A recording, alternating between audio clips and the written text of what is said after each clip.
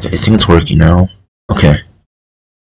Hi guys, today I'm going to be tier listing the Mario Kart games.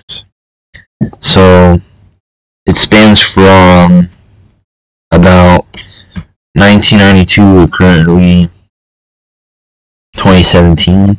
That was when the last one was made. 8 Deluxe. No, that's not true. The last one was actually made in 2019. So it spans from 1992 to 2019, with the last one being Tour. I'm just going to add another row.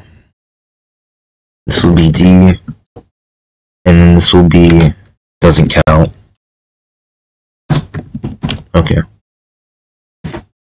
Okay, so we're starting off the list with Mario Kart 8. Mario Kart 8, I mean, it doesn't look bad. I'd say, like, since 8 Deluxe improved on it a lot, I'd say it's average. It's an average game. The gameplay is nice. But I think the gameplay improved a lot in the later one. The booster course, okay. This technically counts because it's an add-on. I'm gonna give it an A tier because you added like Waluigi Pinball, Coconut Mall. A lot of fan favorite courses were added, and they didn't disappoint. So that's what I like about the booster course pass. Also, they added. I'm trying to think. They didn't add a Luigi course, which was disrespectful. They added Yoshi's. No, Yoshi's Circuit was already in the game. They added Maple Treeway. They added Bowser Castle from the SNES. And they added like much more. They added actually 48 additional courses, which is pretty good. Which added more to like the thrill factor of the Mario Kart game, which was Mario Kart 8 Deluxe, which it still is. Hopefully they make a new one in the future though, because that would be nice. Yeah. Yeah, the booster course pass is good because you get 48 additional courses for only $25. It's not bad. And you get to relive some of your nostalgia courses, basically, like the ones I just mentioned, and more, basically. It's pretty good. And yeah, I like it. It's nice. Mario Kart 64, I played this one recently. It's good, actually. I like it. Yeah. It's pretty fun. It's just the controllers are a little wonky, though. I would say it's a B, though. It's solid. Yeah. I enjoyed it a lot. It was really fun. I think this was the first one with the blue shell. I'm pretty sure, yeah, they added the blue shell on this one. Which was a big game changer to the Mario Kart series, to be honest. As you could finally sabotage people even more, which is pretty good. And, what else did they add? They added triple items, I think, in this game, which is pretty good. Or it might have been in the original. I don't think it was in the original, actually. I think this was the first one with it, yeah. They added the golden mushroom, which is another cool item they added in Mario Kart 64. My favorite course on this game was the Rainbow Road, but it's also the longest in the series. The longest Rainbow Road in the series is this one, this Mario Kart. And it's fun, though, because, you know, and I enjoyed the Rainbow Road, actually. Despite it being the longest one in the series, and the longest course in the series, I think. But besides that, it was really fun. The drifting mechanics are hard because this is an old Mario Kart game. It's from the 90s. But in general, though, it's still a fun game. I still recommend it. And, yeah. I highly recommend giving that game a try. It's on the Switch now. But, you know, you have to get the online for that. Here we go. Mario Kart 7, yeah, pretty bad. I'm just gonna be honest. They basically try to copy the Wii a lot. And copying doesn't really make it great. It just means it's uncreative and tries to copy from older material too much. I mean, you can copy like little things here and there, but if you copy too much, then it becomes a problem. And I think this game tried so much to be like the Wii, but it failed a lot. But I mean, I did like that they added gliders, though. I'll give them that. But in general, the game's kind of forgettable. A lot of the courses in this game are dead. Like, Coconut Mall in this game was not lively at all. It was, like, very empty. Unlike the Wii, and even 8 Deluxe had a better one, in my opinion. They added more life to it, basically. There was another one, Woohoo Island. That one was kind of meh. Yeah. And there was Shy Guy Bazaar, I think, was also in this game. This game also introduced Rosalina's Ice World. Oh yeah, I forgot in Mario Kart 64 they had a Calamari Desert for the first time. Really fun course, I like that.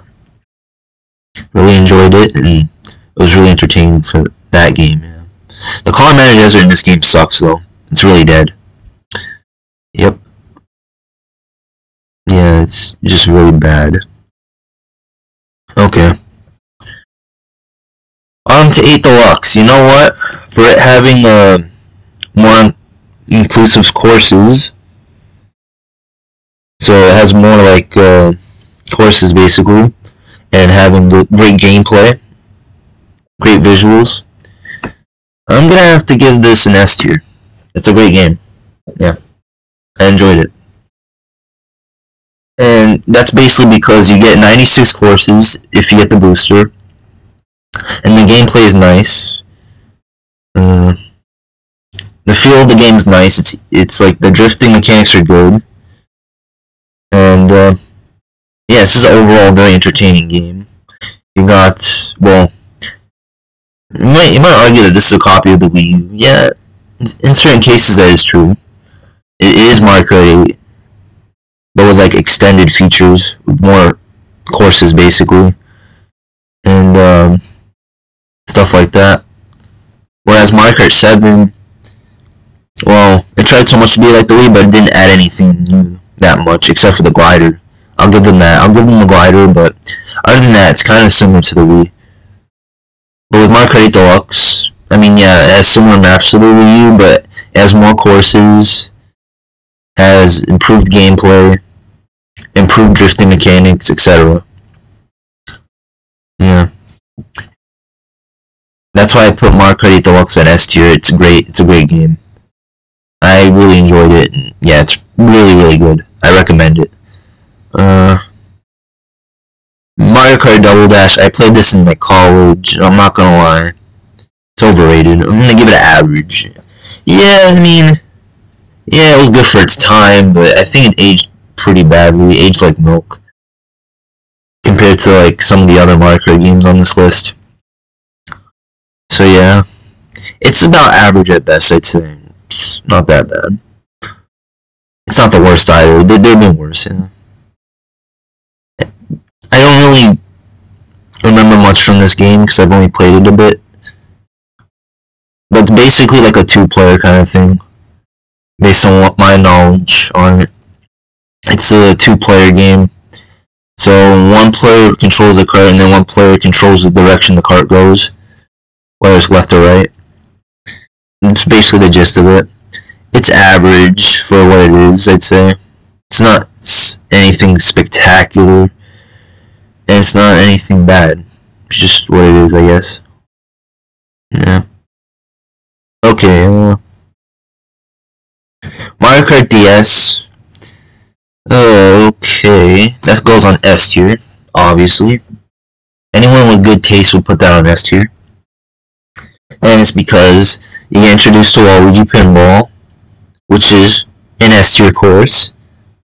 Mario Circuit, Shroom Ridge, which are all on 8 Deluxe, by the way. If you get the booster. What else? I'm trying to think.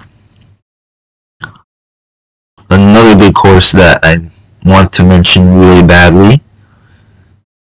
That was on the DS. Not Choco Mountain. That one actually had the worst Choco Mountain. It had like literally no obstacles.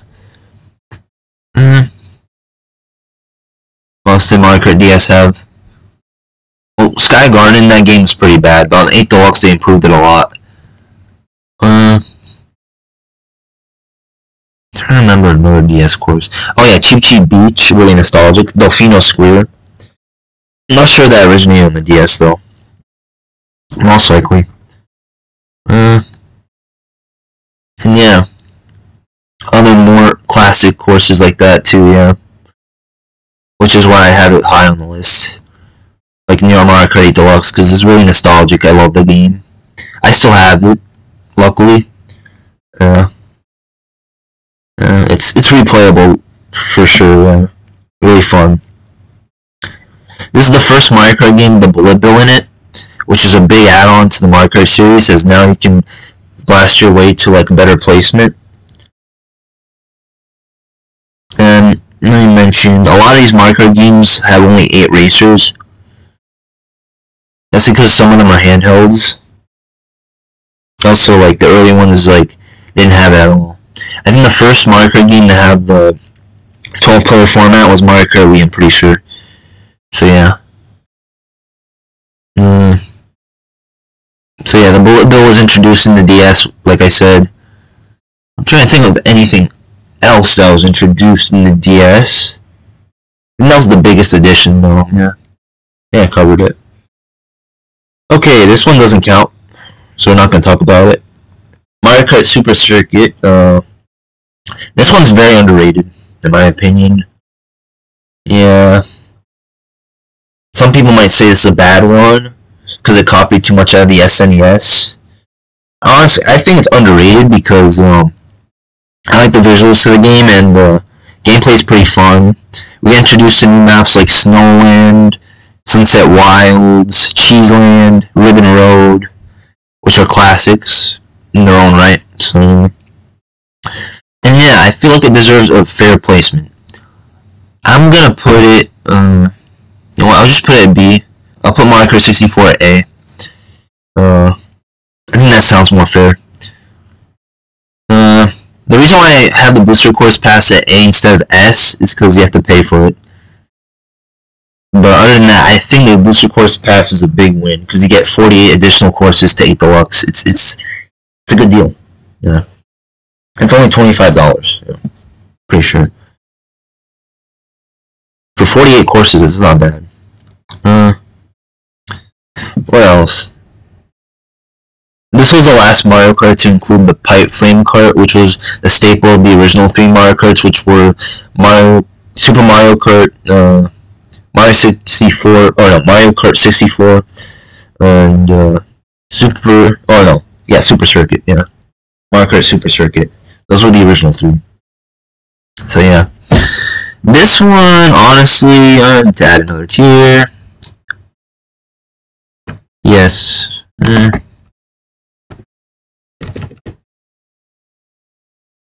This is going to F. This game sucks. It's mainly because it's a phone game, and phone games, they usually half-ass it, so that's probably why it's bad. And, yeah, the visuals to the game suck. The gameplay sucks. Most of the maps aged like milk. 8 Deluxe improved tremendously on the maps. I mean, you can look at it for yourself. Like, you can see the improvement in the attention to detail and the gameplay. And it's way better than Tour, I'll tell you that.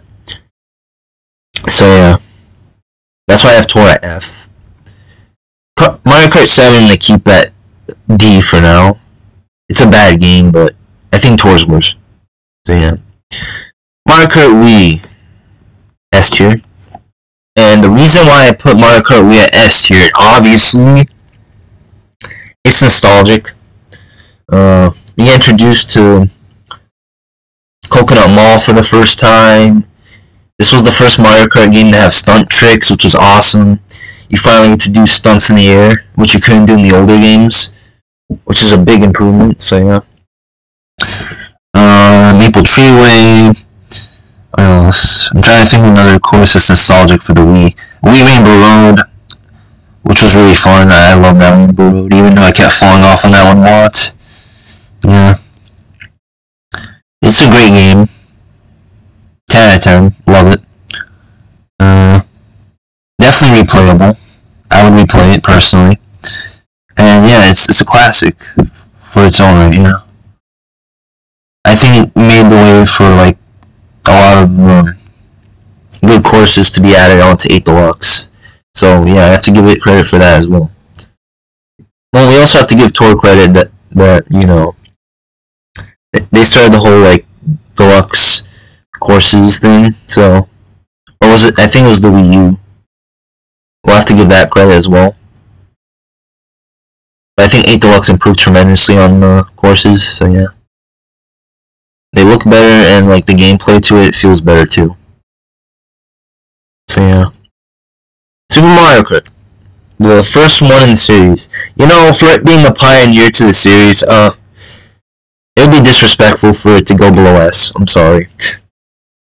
Some people might say, oh, why is it an S tier? And it's mainly because without this game, there wouldn't be, you know, Mario Kart 64, Mario Kart Super Circuit, Mario Kart Double Dash, Mario Kart DS, Mario Kart Wii, and the list goes on. Like, this is the game that started it all. And also, it had, like, the Rainbow Road, which was really good. That was my favorite one, actually, the one on the SNES. That one's a classic. Definitely replayable. The drifting mechanics are pretty bad, but it's 1992. Cut them some slack. You know? It's still a great game. I would still replay it, you know? The difficulty of the early Mario Kart games, I'll admit, they're pretty hard. You know? They have a strategy called rubber banding, where if, you know, you pass a player, they go unusually fast and start passing you. So yeah, you gotta be aware of that with the old Mario Kart games. But yeah, other than that, like, my favorite one on here was probably the SNES Rainbow Road. That was my favorite one in this game. There was also Choco Island, Bowser Castle's 1 of 3, Donut Plains 1 of 3. I'm trying to think. And the list goes on. Yeah. Mario Circuit 3 and 2 and 1, of course, yeah. It's really fun. I actually enjoy this one. This was way better than the GBA one, in my opinion, because it had better visuals and better gameplay. More fluid gameplay. I'll admit, though, the GBA one had better items, but that's because it was made later on, when the series was starting to establish itself better. But, I mean, I would still replay Super Mario Kart. It's a classic. Yeah, it's basically a classic for, you know, many generations to come. You know? Yeah. That is my list on the Mario Kart tier list. I was originally going to do, like, a ranking of them from worst to best. Do a video on that, but I just decided to do a tier list because it's more fun. So, from S tier, we got Mario Kart 8 Deluxe, Mario Kart DS, Mario Kart Wii, Super Mario Kart. A tier, we got Mario Kart 8 Deluxe Booster Course Pass, which is basically an add-on. You know, adds 48 more courses, and now the game has 96 courses. So yeah. Mario Kart 64 added the, like I said, the golden mushroom and the blue shell and the triple items, which were pretty good add-ons. And it had on top of that a really good Rainbow Road, which was the longest level in Mario Kart history, actually, or course in Mario Kart history. Yeah. B, we have Mario Kart Super Circuit, really underrated. Deserves more praise. You know, it's just a really good game. I enjoyed like the maps: Ribbon Road, Snowland. What else? Cheeseland, Sunset Wilds. Those were great maps. And you know, it was just a really fun game. C tier, I mean, we have Mario Kart 8 on the Wii U, and that's because it has less add-ons than Mario Kart 8 Deluxe. The gameplay, well, it aged decently. I'll give them that. It didn't age bad at all, actually. It still looks decent. I'd say it's just average, based on like the gameplay I saw. Mario Kart Double Dash. This is probably the most overrated one in the series, in my opinion. You know, it's not much to it. Yeah, I put Mario Kart 8 Wii U over it personally, based on what I saw. Mario Kart 8 Wii U has better gameplay, in my opinion. But this one is not that bad. I mean, It's not terrible. It's just a decent game, at best, in my opinion. D tier, which is where it starts getting bad. Mario Kart 7, really bad. Tried copying too much from the Wii, didn't have any cool add-ons except for the glider. And the gameplay wasn't that good, let's be honest. The DS had way better gameplay. You know? And the DS came out like almost, well, basically half a decade before it. So, yeah. I did like Rock Mountain, Piranha Plant Slide. Those were good add-ons, as well as the glider, but other than that, the gameplay is not really that fluid. It feels all over the place. But, yeah. I mean, you can say the same thing about the earlier games, but the earlier games have, like, an appeal to it. Well, Mario Kart 7, I'll give them credit as well. They did add the Fire Flower, which was a pretty game-changing item. Oh yeah, Mario Kart 8 added the Piranha Plant power-up. Pretty sure. Super Circuit, I don't know if they added anything new there. Mario Kart Wii added the 12-player format, which is pretty cool. Super Mario Kart just had like the original items, basically. Like Starman, Red Shell, Green Shell, Banana.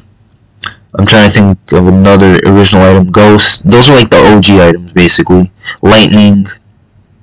You know, those are like the original items. Did I mention Starman? If I didn't, yeah, Starman was added there in here. Mario Kart 7. It was the first Mario Kart to also have small wheels. As in the older ones, you only had standard wheels. Apparently, yeah. Okay, F tier we have Mario Kart Tour, and that's because the gameplay and the visuals to the gameplay look really bad, uninnovative, and yeah, it basically lacks, you know, what makes a Mario Kart game a Mario Kart game. So yeah, that too. And also, like, it's not much. There's not much in this game. I mean, yeah, it added, like, the cities and stuff, but other than that, it's not really that eventful. The gameplay and the look of the game are pretty bad, in my opinion. I played this in 2019. I only played it one day, and I forgot about it. That's how bad it is. But is it replayable? In my opinion, no. Mario Kart 7, maybe, just for the glider being added. But it's still a bad game, both of them. So yeah. And then this one doesn't count. And there's a reason why it doesn't count, because, yeah, it's basically the same as Mario Kart Deluxe. Instead, it's like virtual reality crap. Yeah, we don't count that. It has to be part of the Mario Kart series, or be, like, you know, significant to it as well. So yeah. This is my list. Let me know what you think. Anyways, peace.